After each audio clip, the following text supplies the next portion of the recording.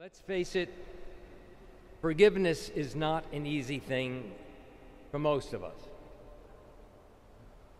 I get this service by a Dominican priest who writes reflections on the scriptures, and I thought his thoughts for today really resonated with me. He writes, his name is Jude Siciliano. He says, "We don't seem to have made much progress since Sirach wrote his words almost 200 years before Christ.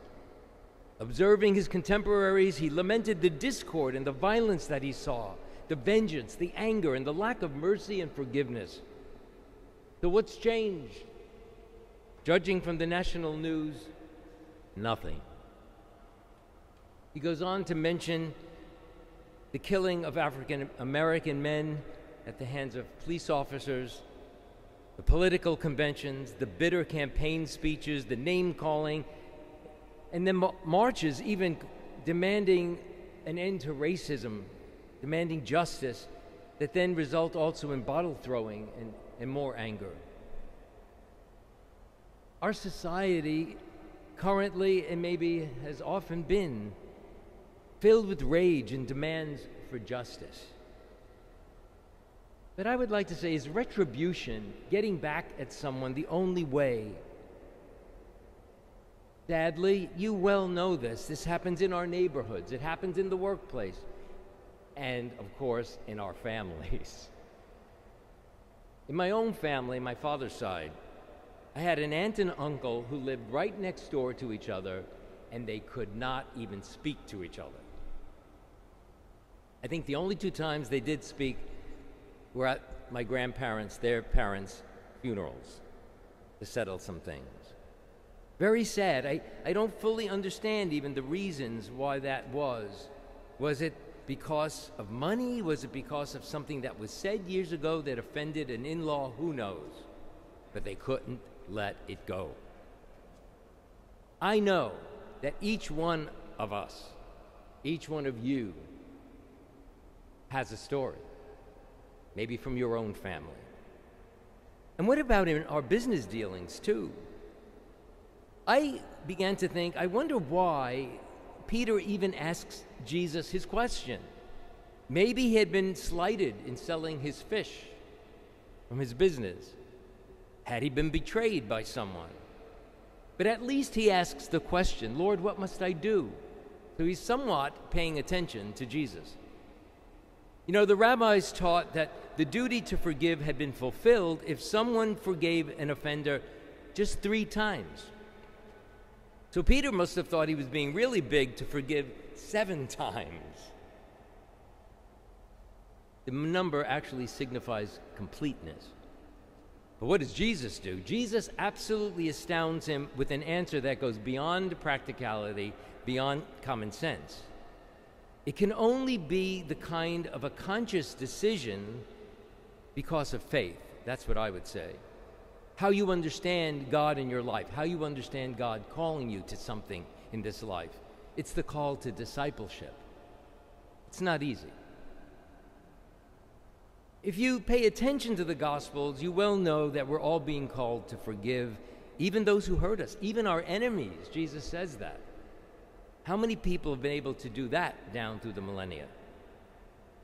Now, we may even want to forgive someone, but then all the emotions get in the way, or maybe because we confuse forgiveness with condoning wrong behavior. It's not about that. We've all heard the expression, hate the sin, love the sinner. But I think there can be even more distinctions. Forgiveness is not the same as pardon. A court may waive punishment, but not really forgive the wrong. Real forgiveness, I would say, allows for a deep healing for both parties, even while we're not condoning an offense or a wrong or an injustice. Forgiveness is also not about forgetting. We all know that some wounds never go away. I can't help but think of the sexual abuse crisis, even in our own church. And then denial doesn't help. It only creates more problems. And it's also possible, I think, to forgive without being fully reconciled, even as much as St. Paul calls us to be ministers of reconciliation. If we can do that, it's wonderful. Even with a great effort sometimes to forgive someone, you realize that you just can't be in their presence. So we need to look wrongdoing, offenses, injustices right in the eye, call them for what they are, and even maybe let the horror of it outrage us. But then we need to move somewhere. If we really want healing for ourselves, for others, for our society, then we must also let the healing be as deep as the wound. To forgive, we have to call on God who has mercy on us, and then let go of resentment and revenge and foster some level of understanding and generosity. And maybe it's a process that takes a lifetime. I really, truly believe that only faith can guide the process. Otherwise, we get devoured. We get eaten up by our anger and our resentment. We become prisoners of our own emotions. Forgiveness can't rely just on feelings. It's about a decision. Sirach seems to anticipate Jesus, as it says, "Could anyone nourish anger against another and expect healing from the Lord?" Advocating forgiveness and mercy is the noblest and most helpful of the responses for any of us to make, and it really gets everyone involved.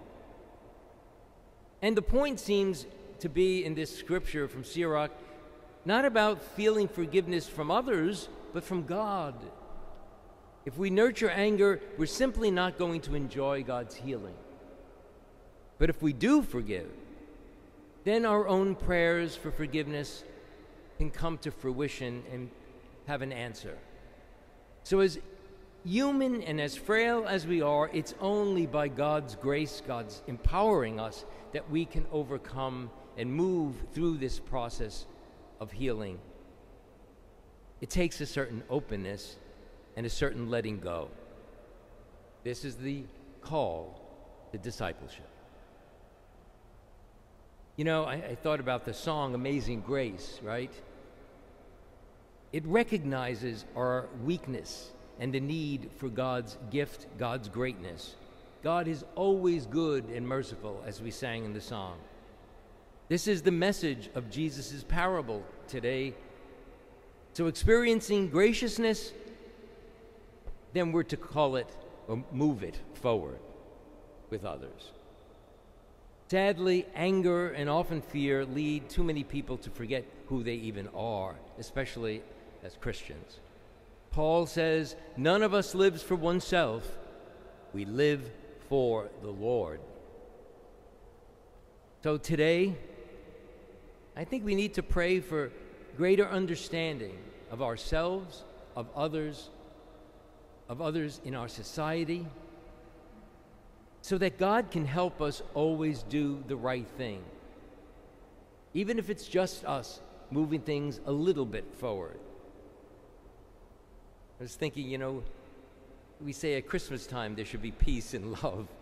Well, maybe we need a little Christmas right this very minute, as that other song says. We need it for all of us. Let there be peace on earth. Let it begin with me.